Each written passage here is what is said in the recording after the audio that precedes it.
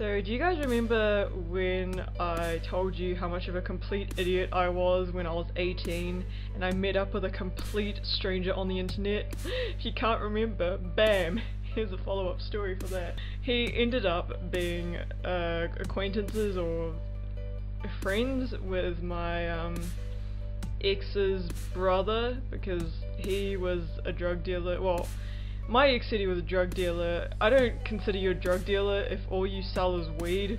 So, yeah. He just texted me saying, oh hey, you wanna hang out, do you just wanna go drinking after work? And I'm just, I don't know if it was like either he finished work or if I finished work, but I think it was when I finished work, and I was like, yeah sure, why not?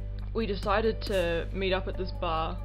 I told my ex that I couldn't join in on this friggin' LAN party that night because I was meeting, I guess I can say his name because we have no mutual friends, we're not friends on any social networking sites, you know, my friend will not have a profile, like, you know, fucking Facebook profile of it, and also I haven't talked to him in maybe 4 years, so yeah, his name was Cody. I told him, oh hey, I'm only gonna go, you know, I'm only gonna have like 2 drinks and then I'm gonna go back home because I am really broke, because I was in a really bad living situation, and like, you know, after I paid for my electricity and my groceries and my fucking all my other fines and fucking bills, I only had like $3 spending money left at the end of the week. Like, I had enough money to live, I just didn't have enough money to just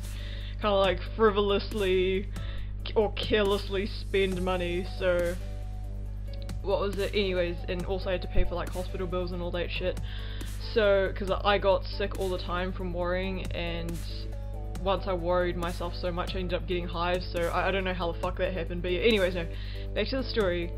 I said, hey, I'm only gonna go out for 2 drinks and then I'm gonna go back home, and at the time I was living with my ex, and yeah, like I said, really bad family situation, so don't want to go into too much detail about it. We had maybe, what was it, he gave me like a little swig of his fucking whiskey out of his flask, and I had 2 bottles of maybe, I think it was Smirnoff, I don't know, I just remember it was vodka. And then he says, hey, do you want to play on the pokie machines? And I just said, no, I'm not that much of a gambler, and I have really bad luck, as you can tell from my living situation and my family life and my relationship life, or love life, so yeah. And he goes, well, okay, suit yourself, I'm gonna go on the pokie machines. And he played on it, and just instantly he just started winning money. I don't know how much money he won on the first try, but he just said, whoa, yeah, since I won this money, I guess we could, you know, I could give you a couple of drinks. I'm like, yeah, sure, man. So, what was it, the bartender said, oh, since you won, I'm gonna give you, you know, we're obligated to give you $3 extra dollars to spend. And he goes, okay, sure. And but it was just really weird, like, he won twice that night. There was something really trippy about that fucking pokie machine in Rotorua.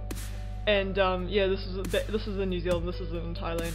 But yeah, like, he just kept winning money, and at the end of the night we had either $21 or $23, and we just both of us just ended up spending it on alcohol. So I get a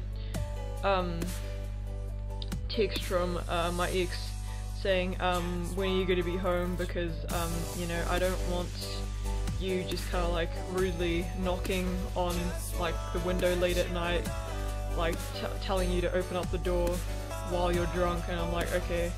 So I said I'd be there, I'd be back home in like an hour or 2 or something. So he goes, okay, cool.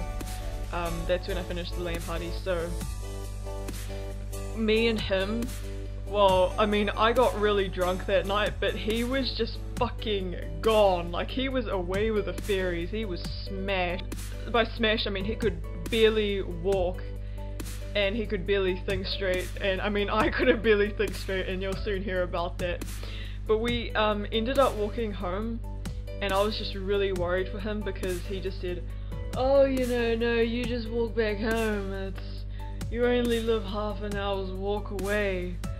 You know, I'm gonna walk back home. And I just did not trust him, and I was like, you know what, I think I'm gonna walk with you home because, yeah, you're not in a really good place. Not, I mean, kind of a hypocrite because I wasn't in a good position either, but at least I knew how to cross the road. Cody ended up fucking jumping, like walking in front of cars, and I would have to jump in front of him to stop him from getting fucking hit. This happened maybe 3 or 4 times throughout the night, and we went past the park, or the lakefront. A couple of teenagers were calling out on us for getting drunk. Hey, do you want some weed? Why would you like scream that at the top of your lungs, like across the road? Oh, yeah, you got a point. Are you guys cops? Like, oh my fucking god. I said, no, we're not. Like, they're a bunch of fucking teenagers. I was being sarcastic. Oh, he did offer me weed that night. Yeah, I declined when he offered me it in the bar. And like, I'm not trying to say like I'm a stoner or anything. I am a complete noob when it comes to stoning. I don't know how to smoke it, you know. So, but yeah, nonetheless, yeah, I just kind of a fucking idiot. We end up walking, and we were walking for maybe 20 minutes or an hour, and we go to this gas station. It's not before he almost gets hit by a fucking car. And I buy some water or some bubblegum, or yeah, I buy some water to like help him just kind of like sober up a bit. And I buy some bubblegum, and it was like it was 90 cents, and I was so drunk I couldn't even count it. I had 10 cents. I had just a bunch of 10 cents in my hand, and I was just staying really drunk. 10, 20, and then just the cashier just said, do you want me to just fucking count it for you? You shouldn't say, you know, the F word. And I was like, yeah, sure, man. So she ended up counting it for me, and I got some chewing gum. And right beside the petrol station, the gas station, or fucking Caltex or Shell, I can't even remember the fucking gas station. But near Owen's house, my family friend, there's a tile store, and he ended up passing out in front of the tile store. So I just called my ex, and I just said, hey, do you just, like, I really feel bad for asking this, but Cody is just completely gone. Do you mind if you help him get home safely? And so yeah, he left the house, and it was a really far walk from where we were, like maybe an hour or something. So he goes, yeah, sure. Bad luck. Maybe 20 or 30 minutes into his little coma, a cop comes, and I just started freaking out, and he just said, excuse me ma'am, how much have you been drinking tonight? It's like, I can't remember. Just couldn't even look at him. And he just said, well, your friend is really drunk. Can you tell me the name of the bar that got you guys really intoxicated for you to walk and pass out in front of this tile store? I can't really remember the name. I really wanted to go back to win at the pokie machine, but I'm kidding. No, I just didn't want to get in trouble, and I just didn't want to be a snitch. Riding in the fucking, what was it, front passenger seat, and he's riding in the back, and then he said, Cody says, excuse me, and he jumps out of the car and he starts throwing up outside this power pole. And so I'm texting my ex, and I said, oh hey, you don't need to come pick me up anymore. And oh, he's gonna be so, he must have been so mad that night. I never asked Cody how far he lived. It turns out he lived maybe a half-hour's drive away from town.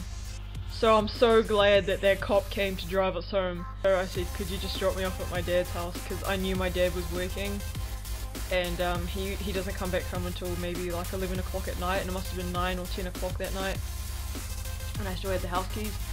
So he drops me off at my house, and I have a really bad experience from walking home late at night, so I asked my ex to come and walk me home. I was at home, and while I was walking with Cody, he was smoking pot. So I don't know why, but I just ended up getting really hungry, and I just ate a whole pack of Tim Tams. And I was watching TV at my house when my dad wasn't there, and he was just completely unaware I was at the house. Eli comes into the house and he said,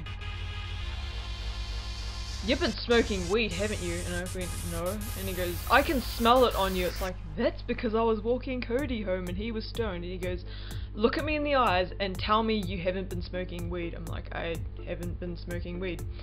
So I just went, I don't know why, but I'm really hungry. And he just starts laughing. I'm like, "What's so funny?" Is like, "You are completely stoned." And I'm like, "I'm not." So anyways, and so, what was it? I was like, "God, I've eaten like a whole packet of Tim Tams, I'm still hungry." And I hate Tim Tams, and he just starts laughing even harder. So he ends up walking me home.